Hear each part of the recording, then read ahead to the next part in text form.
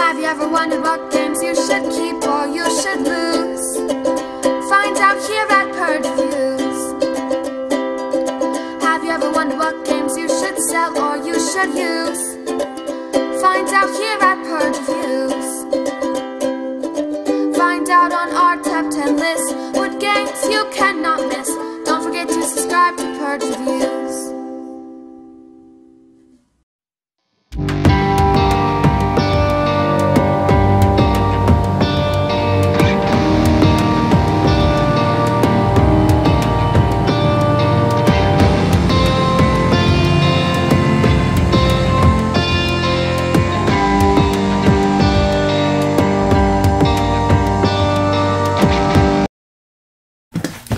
Chang Cheng is an interesting game because it's one of my very first purchases. When I first got into board gaming, I did go around and buy a lot of games that were on sale rather cheap. Heck, why not? $5-10. It'll boost my collection up. Maybe I'll try some things out. I really wasn't interested in quantity at that time, or quality at the time. I was more interested in quantity. I wanted to devour a lot of games.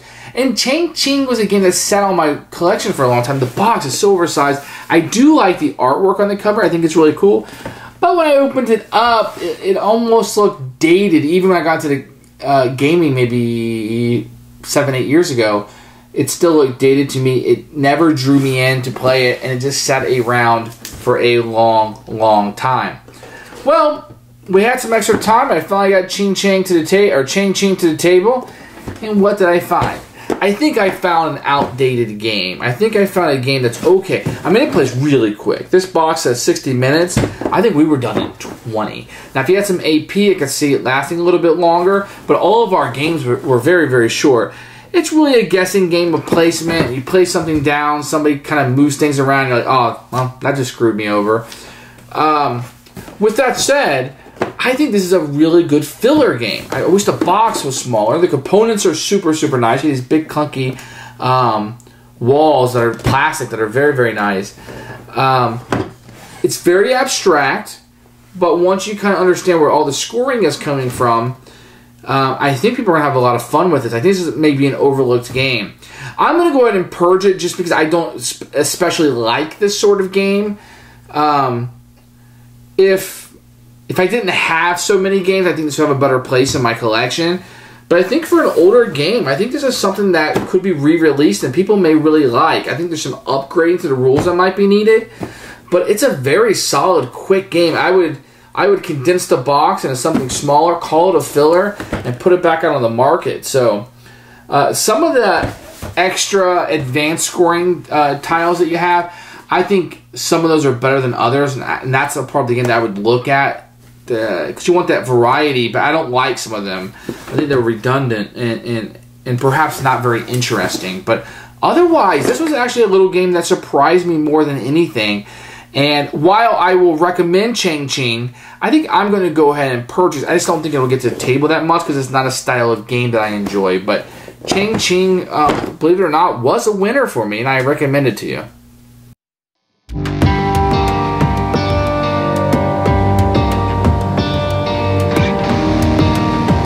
Here are the components for Chang Cheng.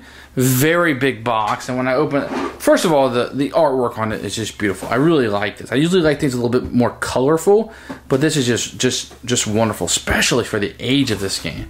You're gonna see right away. I'm just gonna pop this out. You're gonna see right away that there's a lot of plastic in here that really isn't needed. The insert is really nice. I backed everything up. You don't need to. I think it all fits in there very, very, very nicely. So you get a catalog from 2007. I looked through these games in here. I had never heard of any of them, so maybe I was just lucky to find Chang Cheng.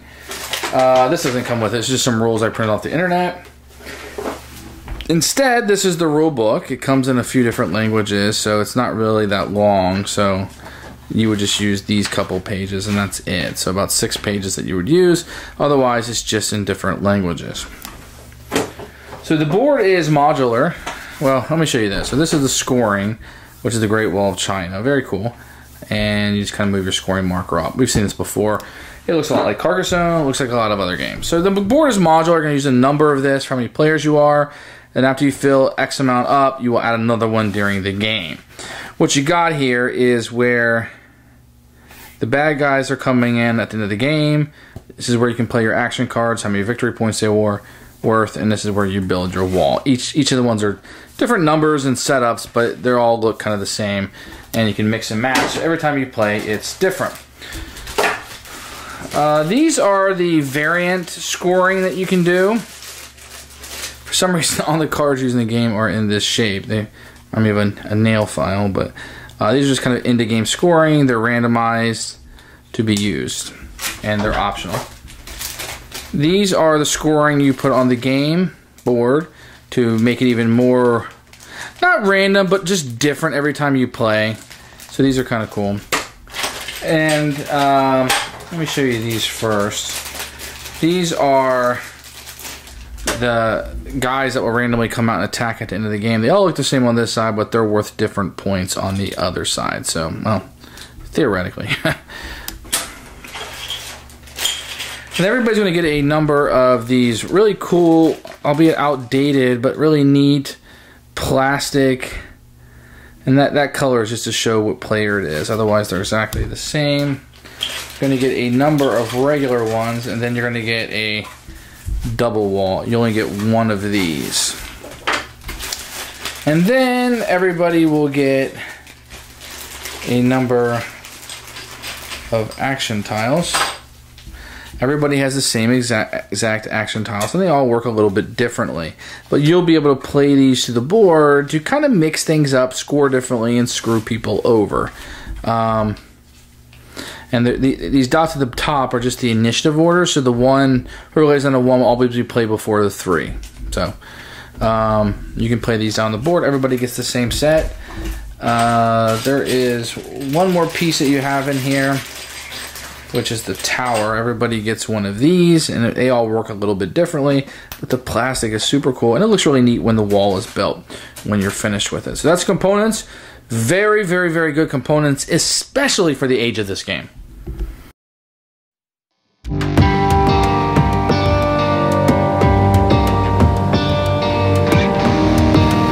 The rules for Chang Cheng are fairly good, actually.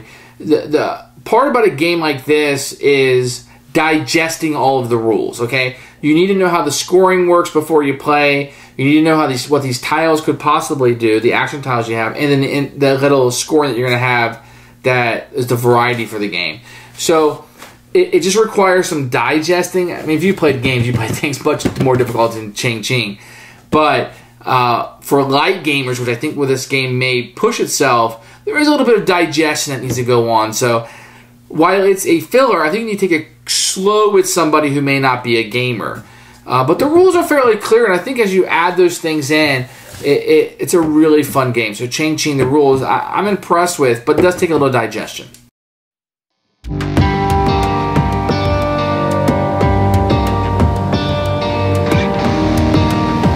Okay, I'm going to show you just a little bit about how this game is played. I just want to kind of give you a flow of it. Once again, I'm never trying to teach anybody how to play. So these guys go up here, and normally you'd have more than these going through the game.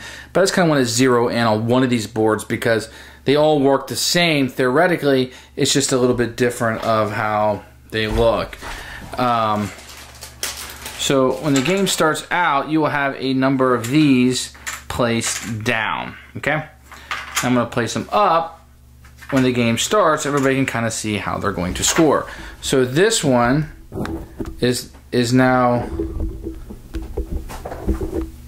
worth 5 plus 2 is 7, 3 plus 1 is 4, and 5 plus 2 is 7. So that kind of tells you right off the bat what everything is worth.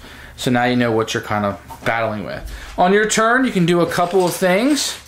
I'm going to go over each of the actions. So on your turn, you must perform one of these actions, okay? So what you would do is you can place 2 single wall blocks anywhere on the board you want. This could have been together, could be separate, it could be on different boards, whatever you want to do. You can also play 2 of your action cards. Now, these are ors, so I'm just going to put 2 of these down, and you would put them face down anywhere you want. Doesn't matter. They just have to be different ones. Another thing you can do is place 1 action card down and one single wall. Very easy. It's very abstract. Or what you can do is you could place your double block. Now these just have to be in 2 spaces, but they can belong to 2 different provinces. So if you wanted to place it here, where it would be in between 2 of these. The good thing about doing that is that you're now allowed to look and see what's underneath tiles or where the block is going to be. So it's usually in your benefit, if possible, to put it in between 2, that we can look at 2 of those raiders versus 1.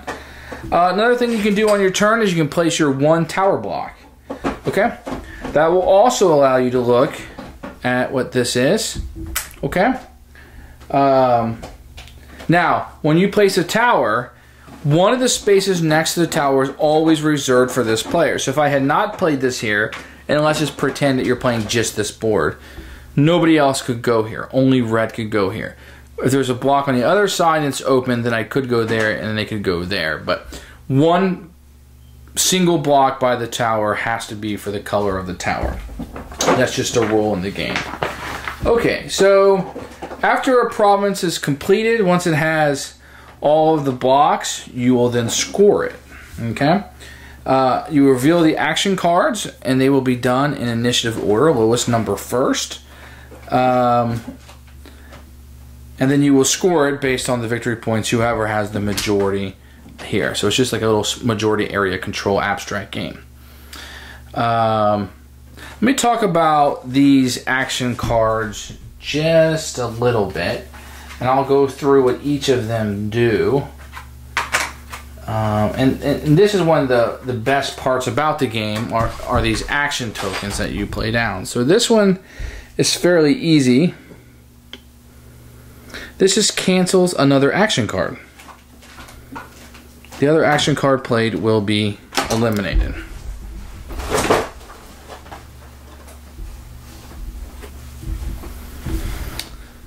This will eliminate 1 wall block. Number 2, 1 wall block it becomes broken and it's not counted for majority. And you can choose a Mongol province that borders with this one, and that threat is removed from the game. And all these you can only use once. Number 3 will add 2 victory points or subtract 2 from the province. This will subtract 2 and add a wall. This will add 2 walls to the province. And number 6 allows you to swap 2 out. So these can only be played, like I said, once per game. Each action card can be played, so you want to be strategic about when you play those. At the end of the game, the Mongols will be flipped over. Anybody who has majority will score negative points. It's a very easy game to play. There's not a whole lot to do. It's really placing these walls to get majority, the action cards that kind of screw people over to score these victory points. But by the end, you don't want to have majority because, and the action cards will help you do that after it scores, to not get the negatives. And that's how it works. That is Chang Cheng.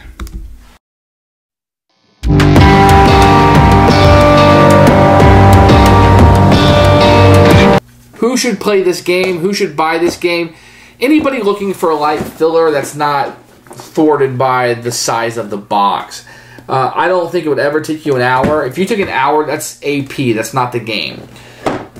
Otherwise, I think it's a really fun little game that I hesitate to say it's for non-gamers or light gamers because there is a little bit of, you have to download into your brain in order to play it. I don't think it's difficult though, and anybody who played Monopoly could play this, okay?